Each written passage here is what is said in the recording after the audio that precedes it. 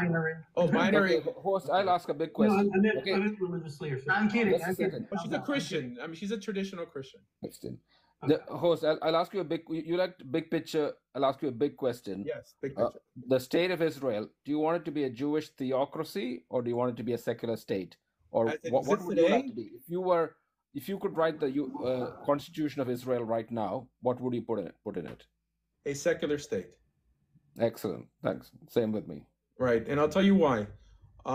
Ideally, would I want the resurrection of biblical Israel? Yes. But what are you going to do with 80% of the country that's not religious?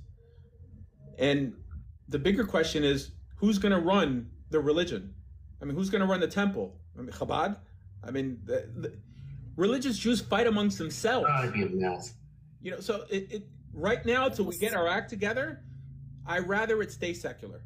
Because This is I'm not a Jew. I'm an atheist, but I've had a lot of interaction with Jewish people all over the world in the last 6 months.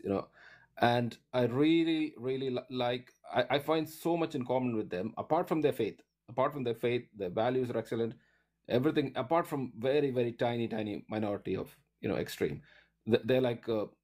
But the main thing what I like is two rabbis arguing about the Torah rather than in other religions where this is the book and you got to believe it. Take your brains out of your skull and just believe it. Well, the most prominent atheists are ethnically Jewish, by the way. From Christopher Hitchens, Carl Sagan, Marx, Engels. I thought Richard Dawkins was Jewish, but he's not. Fran Lebowitz. Who? Who Lebowitz? Who? Fran Lebowitz. Oh, I'm not sure who that is. But Betty Friedan, Gloria Steinem, yes.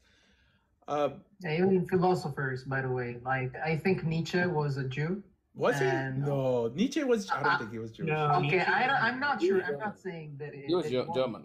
Many philosophers of that time were Jewish. But like Theodore Adorno, he was Jewish. Yeah, he was. He was in the Frankfurt School. My favorite philosopher of all time is a Jewish in the Dutch, is Baruch Spinoza, and his philosophy. Spinoza, it was kicked out of the community.